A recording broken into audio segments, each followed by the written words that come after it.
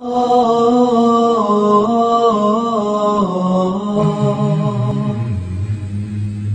সরল সহজ হন। নবীরা জীবনে কোনোদিন মারামারি করে নাই, দাঙ্গা হাঙ্গামা করে নাই, নবীরা কোনোদিন ফাসাদ করে নাই। ঠিক অনুরূপ ওয়ারাসাতুল আম্বিয়া যারা, এরাও দুনিয়াতে বড় সহজ সরল মানুষ, জীবনে মারামারি করে নাই, তাদের বিরুদ্ধে কোনো মামলা সামলা নাই। যারা ভেজাল তাদের বিরুদ্ধে মামলা আছে। কথা বলেন ঠিক কিনা? ও মুহতারাম দোস্ত, যারা হযরত উলামায়ে কিরামদের পোশাক পরিধান করে, যারা নবীজির সুন্নতের অবমাননা করার জন্য নবীর সুন্নতকে ব্যবহার করে 64 জেলার মধ্যে বম ফুটায়, যারা অলিতে গলিতে বম ফুটায়, বুঝতে হবে ওরা ওয়ারাসাতুল আম্বিয়া না, ওরা হইল ভণ্ড ওয়ারাসাতুল আম্বিয়াদের দুশমন। কথা বলেন ঠিক কিনা? কারণ আল্লাহ রাসূল কোথাও এমন শিক্ষা দেয় নাই মানুষ মারো, মানুষকে বম্বিং করো, মানুষকে জবাই করো। ওই যে নিমক হারামের দল, আল্লাহটা খায় আল্লাহটা পড়ে, ওই বৌদ্ধরা, ওই বৌদ্ধদেরকে আমি শুধু সন্ত্রাসী বলি না, জঙ্গিও বলি। কথা কয় না? আমার মনে হয় দুটো ইতিহাস আপনারা মিলে দেখেন। ওই আইম্মায়ে জাহিলিয়ার ইতিহাসটা ডান দিকে রাখেন, ওই বৌদ্ধ সন্ত্রাসী আর জঙ্গিদের ইতিহাসটা বাম দিকে রাখেন। খোদার কসম, আমার মন বলে আইম্মায়ে জাহিলিয়া ফেল করে ফেলেছে। ওরা আইম্মায়ে জাহিলিয়া এরকম নির্যাতন মানুষের উপরে করে নাই। ওরা একটা বুলিয়া উড়ায়, ওদের বুলির নাম হইল কি বলে, হিউম্যান রাইটস। আরেকটা বলি হলো জীব হত্যা মহাপাপ। মনে হয় মানুষ কোনো জীবই না। কথা বলেন ঠিক কিনা? 2 মাস আগে অগাস্টের 25 তারিখে আমি বেশ কিছু টাকা পয়সা নিয়ে গেলাম। ও মহতারাম দোস্ত, বড় কষ্ট হয়, চোখের পানি ধরে রাখা যায় না। ও মহতারাম দোস্ত, অনেক কয়েক লক্ষ টাকা দান করার পর ছোট ছোট কিছু বাচ্চা আসছে। জিজ্ঞেস করলাম, বাবা ওরা কারা? বলে ওদের মাও নাই, বাবাও নাই, কারো সাথে ওরা বাংলাদেশে আসছে। ওদেরকে দেখলে তার কসম বুকটা ফাইটা যায়। আমাদের যার কাছে যা ছিল সব টাকাগুলো আবার দিয়ে দিলাম। এখন গাড়ি ভাড়া পর্যন্ত নাই। হোটেলে আসলাম কক্সবাজার, ঢাকা থেকে টাকা নিয়ে এলাম। শুধু একটা মাত্র কারণ হলো সহ্য হয় না, পুষ্টিহীনতায় ভুগতেছে। ওই সময় তো আমাদের বাঙালি একটা চরিত্র আছে, যখন বিপদ আপদ দেখে খুব টাকা পয়সা দেয়। 1 মাস 2 মাস চলে গেছে, এখন আর কেউ জিজ্ঞাসা করে না কি অবস্থা। কথা বলেন ঠিক কিনা? ও ভাইয়েরা আমার, আপনাদের কাছে আমার উদাত্ত আহ্বান থাকবে, যার যখন সুযোগ হয়, যেভাবে সুযোগ হয়, ওদের জন্য যে যা পারি আমরা সাহায্যের হাত বাড়িয়ে দেব। হতে পারে ময়দানে মাহশারে এই দানের ওসিলায় আল্লাহ তাআলা আমাদের জীবনের সমস্ত গুনাহ মাফ করে দিবে। বলতে চাইছিলাম, ও মুহতারাম দোস্ত, উম্মতে মুহাম্মাদির দফতরে নাম থাকা লাগবে। উম্মতে মুহাম্মাদির দফতরে যদি নাম থাকে তাহলে কি হবে দেখেন, না থাকলে কি হবে? নবীজি হাউজে কাউসারের পানি লইয়া দাঁড়ায় রয়েছেন, খাও। হঠাৎ করে ফেরেশতারা কম্পিউটার টান দিবে, দেখবে যে না, এই 10টা মানুষের নাম এই উম্মতে মুহাম্মাদির দফতরে নাই। তার মানে মুক্তিযোদ্ধাদের লিস্টে নাই, বিজিএফ কার্ডে নাই, তারপরে কি বলে বয়স্ক ভাতার মধ্যে নাম নাই। বয়স যত বেশি হোক, দাড়ি যত লম্বা হোক, পাগড়ি যত বড় হোক, এরকম যায় কপালে বড় দাগ হোক, কিচ্ছু আসে যায় না। ফেরেশতারা সামনে দিয়ে অটো পর্দা চালু করে দিবেন। নবীজি বলবেন, হ্যাঁ ফেরেশতারা কি করতেছো? ওরা তো আমার উম্মত, ওদেরকে আমি হাউজে কাউসার পান করাবো। দেখছুনি কপালে কত বড় দাগ। বলে সাহাবারা বলবে, ইয়া ফেরেশতারা বলবেন, ইয়া রাসূলুল্লাহ, দাগ ঠিক আছে, এই দাগ ছিল মানুষকে ঠকানোর জন্যে। কথা কয় না? এই দাড়ি আর টুপি ছিল মানুষকে ঠকানোর জন্যে। ও মানুষকে ঠকাইছে, আর যা কিছু করছে মানুষকে দেখানোর জন্য সব দুনিয়াতে পেয়ে গেছে। ওর আসল নামটা উম্মতে মুহাম্মাদের দফতরে নাই। না, ভালো করে দেখো। ফেরেশতারা বলবেন, ইয়া রাসূলুল্লাহ, খুব ভালো করে দেখলাম, ওর নাম তো নাই। কি করা যাবে? ভালো করে দেখে বলে নাম নাই। বলে নাম যদি না থাকে, আল্লাহ রাসূল বলবেন, সোহকান, ভেগে যাও। दिन की सूरज डूब रही है हम लोगों के सामने, रोज महशर क्या जवाब है मुस्तफा के सामने। मुक्त पाइছিলাম দিন মুক্ত, জিহাদ কইরা পাই নাই, লক্ষ লক্ষ কোটি কোটি টাকা খরচ করে পাই নাই। আব্দুল্লাহর পোলা আব্দুল করিম বড় অল্প দামে পাওয়ার কারণে দিনের দাম আমাদের কাছে অনেক কম। কথা বলেন ঠিক কিনা? সাহাবায়ে কেরামদেরকে জিজ্ঞেস করে দেখেন দিনের দাম কত বেশি। জীবনকে বাজি রেখেছেন, বুকের তাজা খুন ঢেলে দিয়েছেন। একজন মুক্তিযোদ্ধাকে জিজ্ঞেস করে দেখেন বাংলাদেশের দাম কত। দেখবেন সে যখন বলবে চোখের পানি আসবে। আর আমরা তো বাংলাদেশ বিক্রি করে খাইতে পারলেও আমরা ওই কিছু আমরা খুঁজি, কথা বলেন ঠিক কিনা? আর না হয়তো ছোট ছোট বাচ্চাদের খাবারের মধ্যেও বাঙালি জাতি ভেজাল করে, কথা বলেন ঠিক কিনা? নৈতিকতার চারিত্রিক অবক্ষয়ের যখন এই অবনতি, এই সব মানুষদেরকে তো আমার নবী উম্মতি বলে স্বীকার করবে না। এমন নবীর নবী, ও মুহতারাম দোস্ত, নবীজি দুনিয়াতে আসবেন। দুনিয়াতে আসার আগে একদিন খাজা আব্দুল মুত্তালিব, পুরো মক্কা জুড়ে বৃষ্টি বন্ধ হয়ে গেছে, কেমন নবী একটু বুঝাই, কষ্ট হয়? ও বাবা, কষ্ট হইলে বইলেন ছেড়ে দেব। ও মুহতারাম দোস্ত, খাজা আব্দুল মুত্তালিব নবীজির কি লাগেন? কথা কয় না। আবার নবীজির দাদা খাজা আব্দুল মুত্তালিব সমাজপতি ছিলেন, লিডার ছিলেন, তবে ঘুষ খাইতেন না, কথা কয় না? এখনকার মাতবররা টুকটাক ঘুষ খায়, তবে সবাই খায় না, কথা বলেন ঠিক? সবাই খায় না, কিছু কিছু মানুষ খায়। ওরা মনে করে টাকা নিয়ে কবরে যাবে। টাকা নিয়ে কবরে যাইবা তো বাবা দূরের কথা, তোমার বিবি বাচ্চা আপনজন মা বাবাদেরকে খাওয়াইলা, ওরা পর্যন্ত তোমার গুনাহের ভাগ নেবে না। বিশ্বাস যদি না হয় আজকে বাড়িতে গিয়া বিবি সাহেবকে, ম্যাডামকে জিজ্ঞেস করে দেখেন, বিবি সাহেব এরকম ধাক্কা দিয়ে সরাইয়া দিব, কি বলো তুমি? তোমার অন্যায়ের ভাগ আমরা কেন কিয়ামতের মাঠে নেব? আমরা কবরে নেব না, হাসরে নেব না, পুলসিরাতে নেব না, তোমার গুনাহের ভাগ নেয়ার আমাদের কোনো দরকার নাই, কথা বলেন ঠিক কিনা? এই জন্য বলি মুহতারাম দোস্ত, খাজা আব্দুল মুত্তালিব নবীজির দাদা, সমাজপতি ছিলেন, সমাজের বড় বড় বিচার আব্দুল মুত্তালিব ভাঙতেন। হঠাৎ করে একদিন রাস্তা দিয়ে হেঁটে যায়, পুরো মক্কা জুড়ে অনাবৃষ্টি শুরু হয়ে গেছে, খেজুর গাছ সব কিছু খেজুরগুলো এরকম শুকাইয়া শুকাইয়া জমিনে পড়তেছে। এমন সময় ও মুহতারাম দোস্ত, সব লোকেরা এসে, খাজা আব্দুল মুত্তালিব বড় বংশের সন্তান, কুরাইশ বংশের লিডার, ও লিডার, বৃষ্টি হয় না, একটু মাওলা পাকের দরবারে একটুখানি আল্লাহর কাছে একটু সুপারিশ করেন, দোয়া করেন। এমন সবাই বললেন ঠিক আছে, দোয়া করব।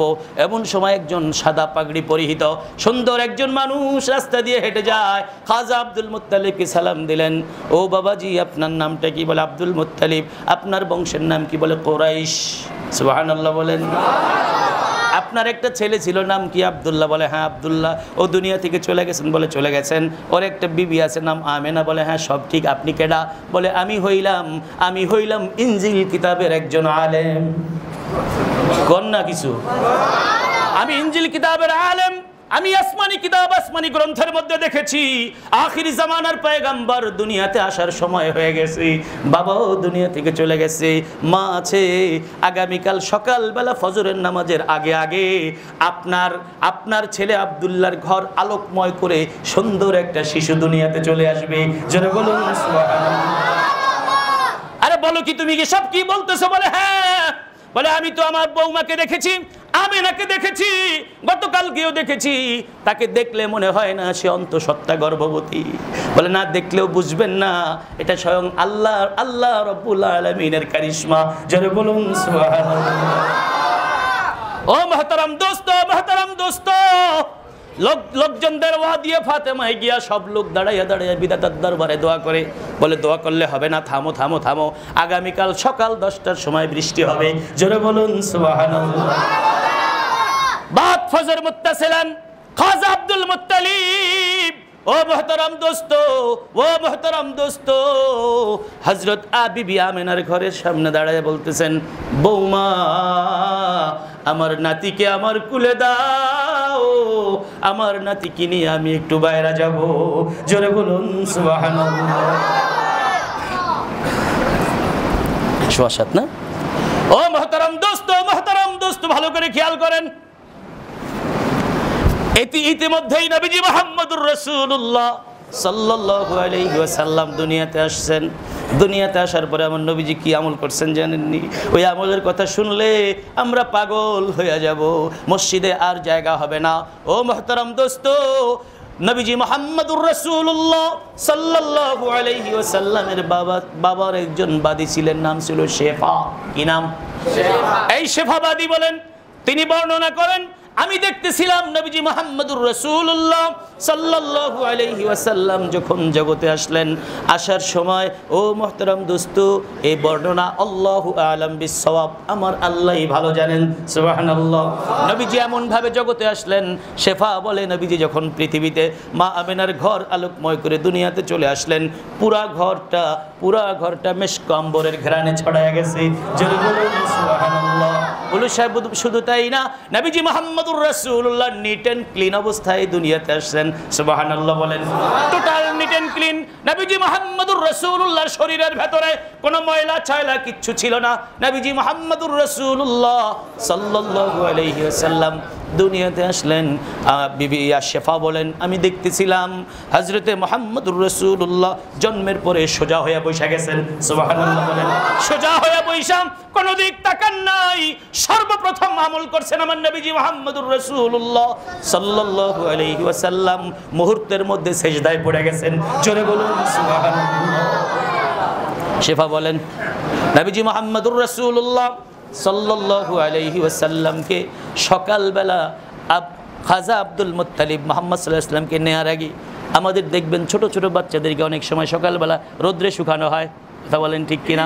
খাজা আব্দুল মুত্তালিব কি বলেন, শেফা বলেন, আমি নবীজি মুহাম্মদুর রাসূলুল্লাহ সাল্লাল্লাহু আলাইহি ওয়াসাল্লামকে রোদ্রের মধ্যে ঘরের আঙ্গিনায় শোয়ায় দিলাম। নবীজি মুহাম্মদুর রাসূলুল্লাহর চাচা হযরত আব্বাস রাদিয়াল্লাহু তাআলা আনহু বলেন, আমি দূর থেকে তাকায় দেখতেছি আমার হাবিব, আমার ভাতিজা মুহাম্মদুর রাসূলুল্লাহ যেই সময় তাকে বাহিরে শোয়ায় দেওয়া হয়েছে, সময়টা ছিল সকাল 7টা 6:30 নাগাদ, সূর্য মাত্র উঠেছে। ঠিক এমন সময় ও মুহতারাম দোস্ত, সূর্য তো ওই মুহূর্তে পৃথিবীর এক প্রান্তের নিচে। হযরত আব্বাস রাদিয়াল্লাহু তাআলা আনহু বলেন, আমি আকাশের দিকে তাকায় দেখলাম সূর্যর জায়গায় ঠিক আছে, কিন্তু আমার ভাতিজা মুহাম্মদের ঠিক বুক বরাবর আল্লাহ তাআলা রাতের চন্দ্রকে দিনের আকাশে নিয়ে আসছে। জোরে বলুন সুবহানাল্লাহ। দিনের আকাশে ও মুহতারাম দোস্ত রাতের চন্দ্রকে নিয়ে আসছে। ও মুহতারাম দোস্ত, আব্বাস রাদিয়াল্লাহু তাআলা আনহু বলেন, আমি একবার আমার ভাতিজা মুহাম্মদের দিকে তাকাই, আরেকবার আকাশের চন্দ্রের দিকে তাকাই, আমি দেখি আমার ভাতিজা হাত যেই দিকে নেয় চন্দ্র সেই দিকে যায়। আওয়াজ করে বলেন সুবহানাল্লাহ। আমার ভাতিজা পা যেদিকে নেয় ওই চন্দ্র সেই দিকে যায়, আমার ভাতিজার বাম হাত বাম দিকে যায়, চন্দ্র বাম দিকে যায়। চন্দ্র হেলতেছে দুলতেছে, আমার নবীজি শুয়া শুয়া খেলতেছে। জোরে বলুন সুবহানাল্লাহ। নবীজি যখন বড় হয়ে গেলেন, এমন সময় হযরতে আব্বাস রাদিয়াল্লাহু তাআলা আনহু যখন মুসলমান হয়ে গেছেন, একদিন বলতেছেন, ভাতিজা একটা কথা আমাকে বলবানি। কি কথা গো চাচা? বলে কথাটা হইল এই, তোমাকে যখন শেফা যখন ঘরের আঙ্গিনার মধ্যে শোয়া দিছিল, ঠিক এমতো অবস্থায় আকাশের মধ্যে চন্দ্র ছিল, আর তোমার হাতের ইশারায় তোমার পায়ের ইশারায় চন্দ্র দুলতেছিল। ভাতিজা মুহাম্মদুর রাসূলুল্লাহ সাল্লাল্লাহু আলাইহি ওয়াসাল্লাম বলতেছিলেন, ভাতিজা মুহাম্মদুর রাসূলুল্লাহ সাল্লাল্লাহু আলাইহি ওয়াসাল্লাম বলতেছেন, চাচা গো এইটুকুন দেখছেন আর কিছু দেখেন নাই? বলে আর কিছু দেখি নাই। ও মুহতারাম দোস্ত, এবার নবীজি মুহাম্মদুর রাসূলুল্লাহ সাল্লাল্লাহু আলাইহি ওয়াসাল্লাম বললেন, ও চাচা আব্বাস, ভালো করে শুনেন, আল্লাহ তাআলা দিনের বেলা চন্দ্রকে উপরে নেওয়ার অর্থ অন্য কোনো মাকসাদ না। আমি ছোট মানুষের চরিত্র হইল সুন্দর জিনিস দেখলে তারা কান্নাকাটি করে না, কথা বলেন ঠিক কিনা? আপনার আমার বাচ্চাদের জন্য খেলনা আমরা উপরে ফিট করে দেই, ঠিক কিনা বলেন? ও মুহতারাম দোস্ত, নবীজি মুহাম্মদুর রাসূলুল্লাহ সাল্লাল্লাহু আলাইহি ওয়াসাল্লাম বলেন, ও চাচা আব্বাস, আল্লাহ তাআলা আকাশের চন্দ্রকে, রাতের চন্দ্রকে দিনের বেলা নিয়ে আসছেন, আমি মুহাম্মদুর রাসূলুল্লাহর খেলনা বানায়া দিছে। আপনি দেখতেছেন চাঁদ হেলতেছে দুলতেছে, আর আমি দেখতেছিলাম চাঁদ আমাকে নিয়ে গান শোনাইতেছে আর আমাকে ঘুম পড়াইতেছে। জোরে বলুন সুবহানাল্লাহ। বাচ্চাদের চরিত্র হলো পা এরকম করে, কথা বলেন ঠিক কিনা? বলে আমি যখন পা এরকম করতেছিলাম চাঁদও আকাশে বৈশা দুলতেছিল। জোরে বলুন সুবহানাল্লাহ। এমন সময় আব্দুল মুত্তালিব আসলেন, হে আমেনা, আমার নাতিকে আমার কুলে দাও। আব্বা, কেমনে বুঝলেন আপনার নাতি হইছে? বলে আমি টের পাই নাই রে মা, তবে আসমানি কিতাবের একজন আলেম গতকালকে আমাকে খবর জানাইয়া দিয়া গেছে। নাতিকে কুলে লইলেন, দামি চাদর দিয়া, কি বলে দামি তোয়াল্লা কিনে আনছেন আব্দুল মুত্তালিব। দামি চাদর লইয়া আমার নবীজি মুহাম্মদুর রাসূলুল্লাহ সাল্লাল্লাহু আলাইহি ওয়াসাল্লামের জীবনের প্রথম আমল ছিল সেজদা। সুবহানাল্লাহ।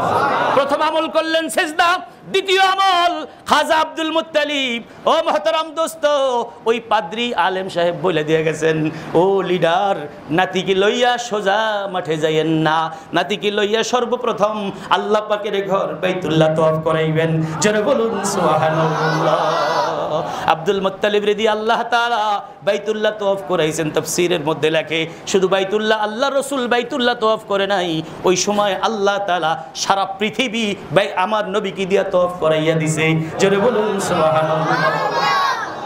এবার আব্দুল মুত্তালিব নবীজি মুহাম্মদুর রাসূলুল্লাহ, জোরে বলেন সাল্লাল্লাহু আলাইহি ওয়াসাল্লাম কে লইয়া ও মুহতারাম দোস্ত দিয়ে ফাতেমায় গেছে।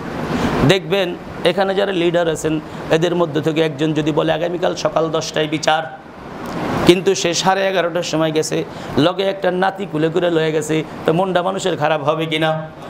10 মিনিট মাত্র লেট, সব লোকজন বলতেছে লিডার লিডার, দেরি করলেন কে? আবার কুলের মধ্যে এটা কে নিয়ে আসছেন? হযরতে খাজা আব্দুল মুত্তালিব বলে, খবরদার খবরদার খবরদার খবরদার, আমার আব্দুল্লাহর বেটা, আমার আমিনার বেটা মুহাম্মদুর রাসূলুল্লাহর ব্যাপারে যে জবান খুলবি আমি তার ঢোল টেনে ছিঁড়ে ফেলবো। আল্লাহু আকবার, আল্লাহু আকবার বলেন। এখনো যারা আমার নবীজির নাম শুনলে যাদের গায়ে আগুন ধরে, যাদের নাকি আমার নবীজির নাম শুনলে যারা সমস্যায় পড়ে যায়, বিপদে পড়ে যায়, কিয়ামতের ময়দানে তাদের ঢোরকে আল্লাহ তাআলা আযাবের ফেরেশতা দিয়া তাদের ঢোরটা টেনে টেনে ছিঁড়ে ফেলবে। সুবহানাল্লাহ। এজন্য ভাইয়ের আমার, এবার আব্দুল মুত্তালিব লোকদেরকে ধমক দিলেন, খবরদার আমার ভাতিজাকে নিয়ে কোন রকম ব্যতিক্রম কটূক্তি যদি করো কেউ, আমি তার ঢোল টেনে ছিঁড়ে ফেলবো। এই কথা বলেন নবীজি মুহাম্মদুর রাসূলুল্লাহ সাল্লাল্লাহু আলাইহি ওয়াসাল্লামকে আকাশের দিকে উঠাইলেন। ছোট্ট শিশু তো, আকাশের দিকে উঠাইয়া নবীজির ওসিলা দিয়া খাজা আব্দুল মুত্তালিব বললেন, ওগো মালিক, ওগো কাবার মালিক, এই যে দেখো আমি আমার ছোট্ট নাতি মুহাম্মদুর রাসূলুল্লাহকে দিয়া তোমার দরবারে সুপারিশ করাইতেছি, আমি মুহাম্মদের ওসিলা দিয়া তোমার কাছে দোয়া করতেছি, আমাদের এলাকার গাছগাছালিগুলো সব শুকাইয়া গেল, তুমি তোমার রহমতের বৃষ্টি বর্ষণ করো। বলে আমার নবীকে ওসিলা দিয়া দোয়া করতে দেরি, বলে মুহাম্মদুর রাসূলুল্লাহ সাল্লাল্লাহু আলাইহি ওয়াসাল্লামকে ছোট মানুষ সেভ করে সারতে পারে না, এত দ্রুত বৃষ্টি হইতেছিল। খাজা আব্দুল মুত্তালিব নবীকে লইয়া কুলের মধ্যে জড়াইয়া খুব দ্রুত স্থান ত্যাগ করতে বাধ্য হয়েছে। আয় তামাশা গাহে আলম রুয়তু তু কুজা বাহরে তামাশা মিরবি।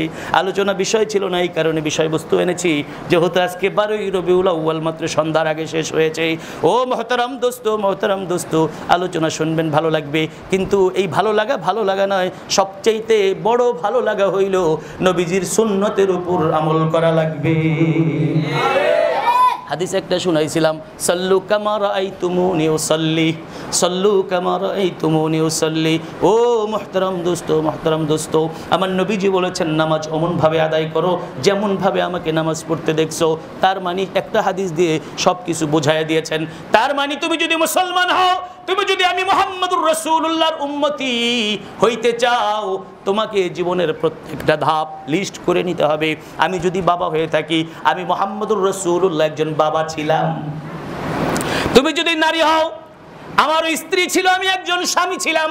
এরকম প্রত্যেক মানুষেরকে নবীজি মুহাম্মদুর রাসূলুল্লাহকে জীবনের আদর্শ, জীবনের মডেল যদি বানাইতে হয়, আল্লাহ তাআলা বলে দিয়েছেন, লাকাদ কানা লাকুম ফি রাসূলিল্লাহি উসওয়াতুন হাসানাহ। ও ডিজিটাল বাংলাদেশের মুসলমানের সন্তানেরা, আজকের মডেল তো আমাদের হলিউডের তারকা, বলিউডের তারকা, কথা বলেন ঠিক কিনা? আজকের মা বোনদের সালোয়ার, আজকের মা বোনদের পোশাকার পরিচ্ছদ, হযরত ফাতেমার পোশাকার পরিচ্ছদ নি। না রে বাবা না। কেন আমার নবীকে মডেল বানাইবেন? ভালো করে শুনে নেন, কেন আমার নবীকে মডেল বানাইবেন? আমার নবীজি মুহাম্মদুর রাসূলুল্লাহ সাল্লাল্লাহু আলাইহি ওয়াসাল্লাম, ও মুহতারাম দোস্ত ভালো করে খেয়াল করেন, হযরত জিবরাইল আমিন নবীজি মুহাম্মদুর রাসূলুল্লাহ সাল্লাল্লাহু আলাইহি ওয়াসাল্লামের কাছে আসলেন। জিবরাইলের মনটা বড় বেজার। কেউ ভাই জিবরাইল আপনার মন বেজার কেন? খুব লক্ষ্য করেন। জিবরাইল আমিন বললেন, ওগো আখিরি জামানার পয়গম্বর, দয়ার নবী, মায়ার নবী, মহানবী মুহাম্মদুর রাসূলুল্লাহ সাল্লাল্লাহু আলাইহি ওয়াসাল্লাম, আজকের এই দিনে স্বয়ং আল্লাহ তাআলা আমাকে জাহান্নাম ভিজিট করার জন্য পাঠিয়েছিলেন। সুবহানাল্লাহ। কোন কি ভিজিট করতে পাঠাইছেন? জাহান্নাম। আমাদের দেশের মন্ত্রীরা ভিজিট করে কি করে না? স্বাস্থ্যমন্ত্রী হাসপাতাল ভিজিট করে, কথা বলেন ঠিক কিনা? শিক্ষামন্ত্রী কলেজ ভিজিট করে, ভার্সিটি ভিজিট করে, ঠিক। জিবরাইল আমিনকে আল্লাহ রাব্বুল আলামিন কখনো জান্নাত, কখনো জাহান্নাম, কখনো মক্কা, কখনো মদিনা, কখনো বাংলাদেশ ভিজিট করতে পাঠাইতেন। জাহান্নাম ভিজিট কইরা আইসা আমার নবীজির কাছে আইসা মুখটা বেজার। ওগো ভাই জিবরাইল, মনটা কেন খারাপ, মুখটা কেন বেজার? জিবরাইল আমিন বললেন, বাইরে অনেকে দাঁড়ায় আছে, ভিতরে যদি একটু চেপে চেপে বসে তাহলে ভালো হয়। আর আপনি একটু মাঝে মধ্যে মাইক থেকে একটু দূরে সরে যাওয়ার কারণে বাইরে আওয়াজ আসছে, তাই না?